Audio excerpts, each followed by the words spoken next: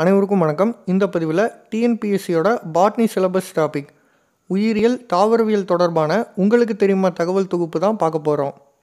இந்த பதிவில் standard 12 bio botany volume 1ல் இருக்கக்கூடிய அனைத்து உங்களுக்கு தெரியுமா தகவல்களும் தொகுக்கப்பட்டிருக்கு.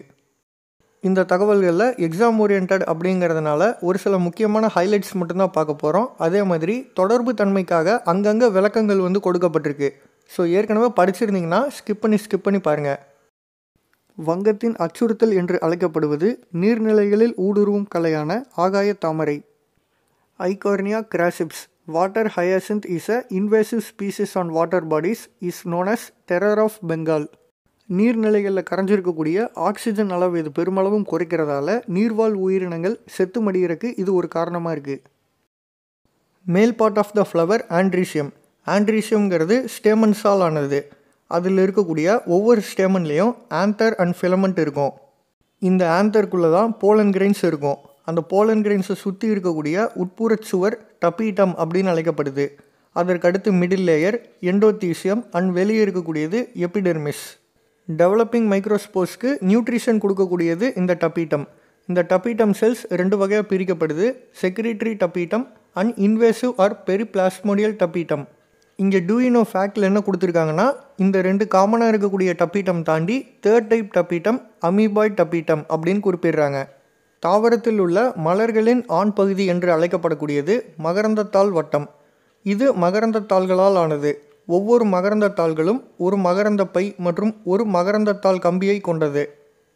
தாவர இனப்பெருக்கத்துக்கு தேவையான மகரந்த துகள்கள் இந்த மகரந்த பைக்குள்ளே தான் இருக்குது. இதில் 2 மகரந்த அறைகள் இணைப்பு திசுவால் இணைக்கப்பட்டிருக்கு.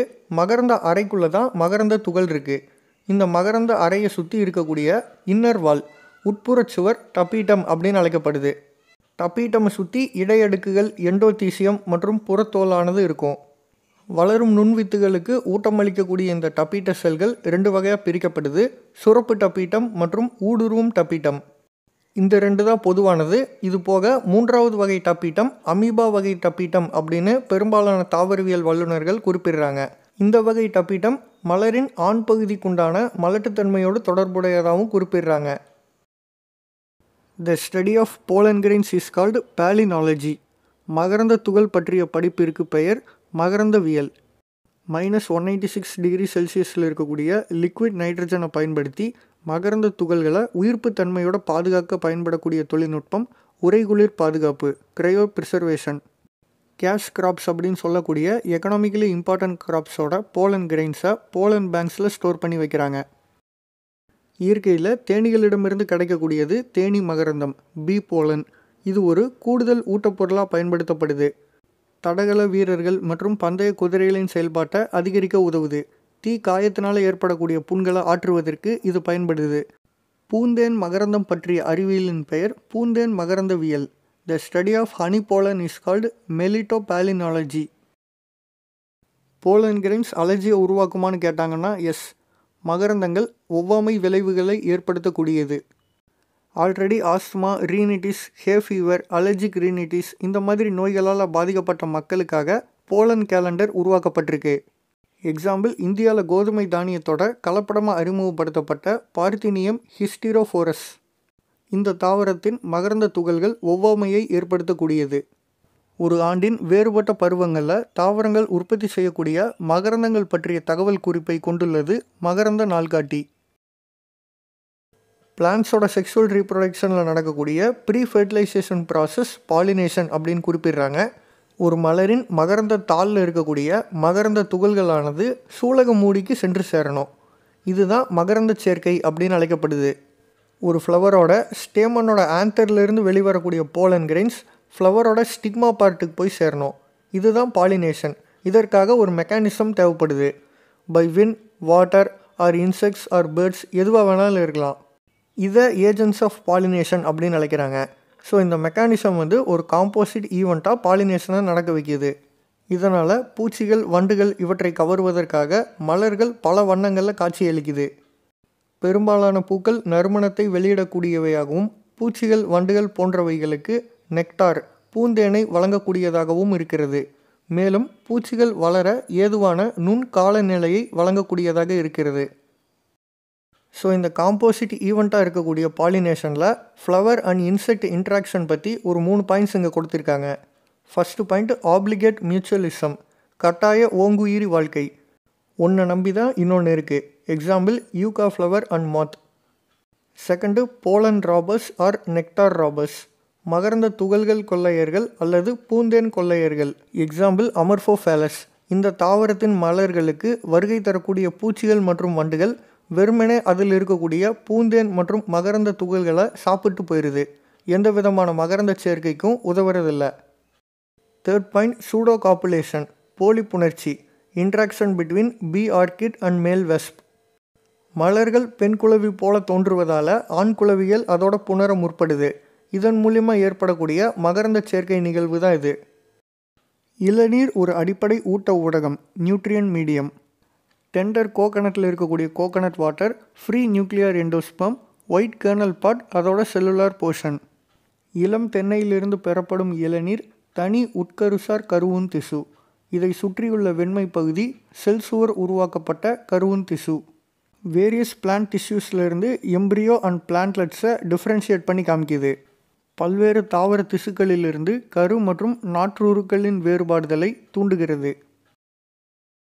ஆஞ்சியோஸ்போம்ஸோட போஸ்ட் ஃபெர்டிலைசேஷன் ப்ராசஸில் சீட் ஃபார்மேஷன் நடக்கும். அப்போ சீட் ஃபார்மேஷனுக்கு முன்னாடி ஜைகோட் எம்ப்ரியோவை ஃபார்ம் பண்ணியிருக்கோம். அந்த எம்ப்ரியோவை சுற்றி எண்டோஸ்பம் உருவாயிருக்கும். அந்த எண்டோஸ்பம்மை சுற்றி இருக்கக்கூடியது தான் aleurone tissue. During seat germination எண்டோஸ்பெம் செல்ஸில் இருக்கக்கூடிய ரிசர்வ் ஃபுட்டை டைஜஸ்ட் பண்ணுறதுக்காக என்சைமை சுரக்கக்கூடியது அலிரோன் டிஷ்யூ. மூடு விதை தாவரங்களில் இரட்டை கருவுறுதல் மூலமாக கருமுட்டை உருவாகுது. பின்னாடி அந்த கருமுட்டை கருவாக உருமாறுது. இதே போல் மூடு விதை தாவரங்களில் மூவிணைதல் நிகழ்வு மூலமாக கருவூன் திசு எண்டோஸ்பெம் உருவாகுது. விதை உருவாக்கத்தில் கருவை சூழ்ந்து இந்த கருவூன் திசுவானது காணப்படுது. இந்த கருவூன் திசுவை சூழ்ந்து காணப்படக்கூடியது தான் அலிரோன் திசு. விதை முளைத்தலின் போது கருவூன் திசு செல்களில் உள்ள சேமிப்பு உணவுப் பொருட்களை செரிக்க உதவும் நொதிகளை வெளியிடுவது அலிரோன் திசுக்கள். அலிரோன் திசுக்களில் ஸ்பீரோசோம்கள் காணப்படுகிறது. Orchid சீடோட wait 20.33 microgram. லோடோசியா மால்டிவிகா double coconut சீடோட wait 6 kilogram. DNA replication, தன்னைத்தானே நகல் எடுத்துக்கக்கூடியது மற்றும் டிஎன்ஏ டிரான்ஸ்கிரிப்ஷன் அண்ட் டிரான்ஸ்லேஷன் ப்ராசஸை செய்யக்கூடியது. இது மூலிமா எம்ஆர்என்ஏவை உருவாக்கி பின்னாடி புரோட்டீன்ஸை உருவாக்கக்கூடியது. டிஎன்ஏ படியாக்கம் மற்றும் மரபணு செய்தி பெயர்வு நிகழ்வுகள் மூலமாக புரதங்களை உருவாக்குது. எவல்யூஷன் ஹிஸ்ட்ரியில் இப்படி புரோட்டீன்ஸை உருவாக்கக்கூடிய கேப்பபிலிட்டியை அது இழந்துருச்சுன்னா Fazil jeans R Fazil DNA R junk DNA அப்படின்னு அழைக்கிறாங்க. தகுந்த புரதத்தை உருவாக்கும் தன்மையை இழந்து போன மரபணுக்கள் பொய்யான மரபணுக்கள் அல்லது தொல்லுயிர் எச்ச மரபணுக்கள் அல்லது தொல்லுயிர் எச்ச டிஎன்ஏ என்று அழைக்கப்படுகிறது. Environment play a roll on sex determination in plants. Example hours tail plant, ஈக்விசீட்டம். சுற்றுச்சூழலும் தாவரங்களில் பால் நிர்ணயத்தில் முக்கிய பங்கு வகிக்கிறது. எடுத்துக்காட்டு குதிரைவால் பேரணி. ஈக்விசிட்டம், இந்த தாவரம் நல்ல சூழலில் இருந்தால் பெண் தாவரமாகவும் இறுக்கமான சூழலில் இருந்தால் ஆண் தாவரமாகவும் வளர்கிறது.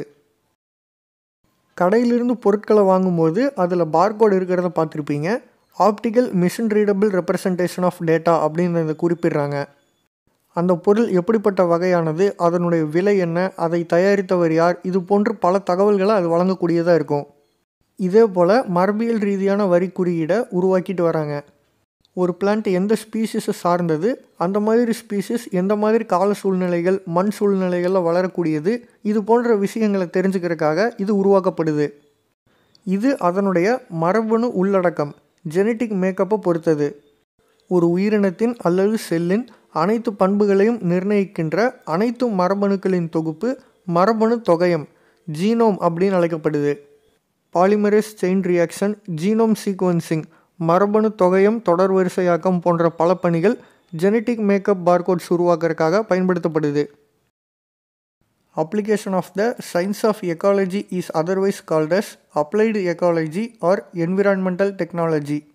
சூழ்நிலையியல் அறிவியல் பயன்பாடு பயன்பாட்டு சூழ்நிலையியல் அல்லது சூழல் தொழில்நுட்பம் என அழைக்கப்படுகிறது. இங்கே குறிப்பிட்டிருக்கக்கூடிய இயற்கை வளங்கள், வன உயிர்கள், வனங்கள் போன்றவற்றை பாதுகாத்தல், மேம்படுத்துதல், திட்டமிடல் மற்றும் எதிர்கால சூழலிற்கேற்ப வடிவமைப்பு ஆகியவற்றில் உதவுகிறது. Applied எக்காலஜியின் conservation, management, futuristic impact analysis and design. ஒரு சில தாவரங்களின் பூக்கள் சூரியன் உதிப்பதற்கு முன்பே அதிகாலையில் மலரும். ஒரு சில தாவரங்கள் சூரியன் அஸ்தமிக்கும் பொழுதில் மலரும். இது தினசரி பகலிரவு நிகழ்வு, டையூரினல் ரிதம். இது எதற்குண்டான எக்ஸாம்பிள் அப்படின்னு கேட்டாங்கன்னா, எக்காலஜிக்கல் ஃபேக்டர்ஸில் கிளைமேட்டிக் ஃபேக்டர்ஸ், சூழ்நிலையியல் காரணிகளில் காலநிலை காரணி. உதாரணங்களாக அதிகாலையில் பூக்கும் தாவரங்களான பாப்பி, சிக்கரி, காட்டு ரோஜா, மாலையில் பூக்கும் தாவரமான ஈவினிங் பிரைமரோஸ் பிளான்ட். ஃப்ளோராங்கிறது தாவரம், பிளான்ட்ஸ். ஃபானாங்கிறது அனிமல்ஸ், விலங்குகள். எக்கோசிஸ்டம் அப்படிங்கிறது சூழ் மண்டலம். இவை நம்ம பூமியில் முற்காலங்களில் எந்த மாதிரி ஒரு காலநிலையில் இருந்திருக்கும் அப்படிங்கிறத தெரிஞ்சுக்கக்கூடிய மற்றும் மறுகட்டமைப்பு செய்ய பயன்படக்கூடிய படிப்பு தொல்காலநிலையியல், பேலியோ கிளைமட்டாலஜி. எக்ஸாம்பிள், நமக்கு கிடைக்கக்கூடிய ஃபாசில் எவிடன்சஸ், ஐஸ்குள்ளே ப்ரிசர்வ் பண்ண ஏர் பபிள்ஸ், போலன், மகரந்தம், பவளப்பாறை, கோரல், மக்கிய தாவரம் மற்றும் விலங்கு எச்சங்கள். ஆண்டு முழுவதும் மழை பொழியக்கூடிய பகுதிகளில் காணப்படக்கூடியது பசுமை மாறா காடுகள், எவர்கிரீன் ஃபாரஸ்ட். குளிர்காலத்தில் அதிக மழையும் கோடை காலத்தில் குறைவான மழை பொழியக்கூடிய பகுதிகளில் காணப்படக்கூடியது ஸ்க்ளீரோஃபில்லஸ் காடுகள். லேட்டிடியூடு, அட்சரேகையை மையப்படுத்தி தாவர கூட்டங்களுடைய பரப்பல்லையே இந்த படத்தில் கொடுத்துருக்காங்க. பூமத்திய ரேகையிலிருந்து துருவ பகுதி வரைக்குமான வரிசைகளை நம்ம பார்ப்போம். Tropical rain forest, grassland R dessert, deciduous forest, coniferous forest, துந்திரா region, eyes are snow. வெப்பமண்டல மலைக்காடுகள், புல்வெளி அல்லது பாலைவனம், இலையுதிர் காடுகள், ஊசி இலை காடுகள், துந்திரா பகுதி, பனிப்பிரதேசம் அல்லது வெண்பனி. ஜாகிரஃபியில் ஆல்பிடோ எஃபெக்ட் பற்றி படிச்சிருப்பீங்க. சூரியன் மாதிரி விண்மீனிலிருந்து வரக்கூடிய கதிர்வீச்சு அதை சுற்றி வரக்கூடிய கிரகங்களில் பட்டு எந்த அளவுக்கு எதிரொலிக்குதோ அந்த விளைவை குறிக்கக்கூடியது.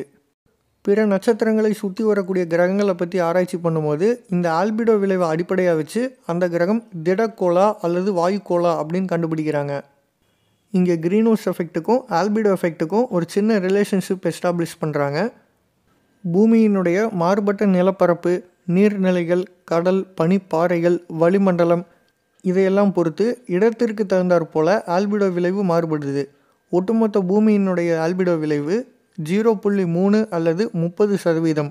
சூரியனிலிருந்து வரக்கூடிய கதிர்வீச்சு 100% வருதுன்னா அதில் 30% ரிஃப்ளெக்ட் ஆகுது.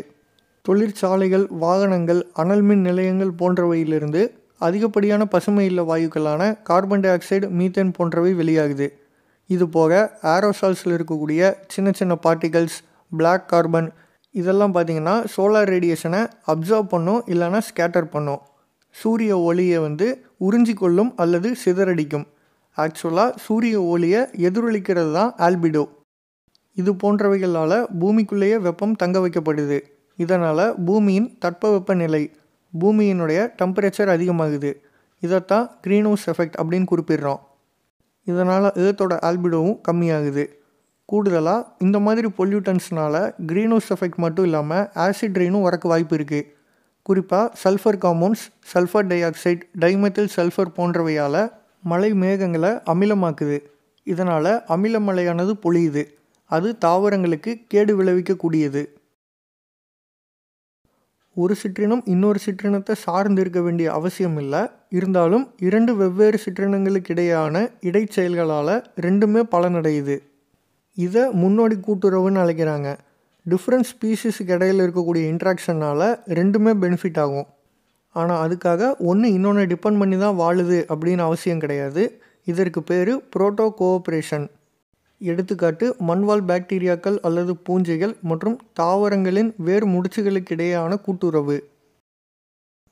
இந்த பதிவில் வால்யூம் 1 இருக்கக்கூடிய அனைத்து டூ யூ நோ ஃபேக்ட்ஸுமே பார்த்துட்டோம். அடுத்த பதிவில் வால்யூம் 2 இருக்கக்கூடியதை பற்றி பார்ப்போம். இதோட இந்த வீடியோவை நம்ம கம்ப்ளீட் பண்ணிப்போம். தொடர்ந்து இணைந்திருங்கள். நன்றி.